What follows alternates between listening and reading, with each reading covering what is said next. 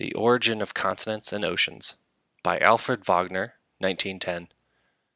Dear esteemed colleagues, after much thought and careful consideration, I have formed a hypothesis that all the continents on Earth were once joined together in a single landmass. I call this giant landmass Pangaea. My calculations show that Pangaea existed about 300 million years ago, when dinosaurs walked the earth. I also believe that Pangaea formed near the equator. Over time, Pangaea must have broken up into smaller pieces. Each of the small pieces is now a continent today. These pieces must have slowly moved towards their present-day locations. I call this process continental drift.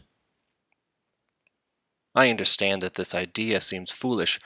However, my research shows that there is evidence for my theory buried in the very land itself.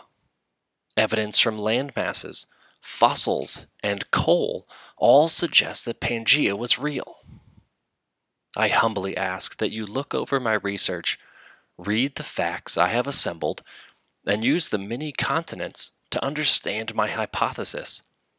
I believe that this could be the greatest discovery in geology ever made. Sincerely yours, Alfred Wegener.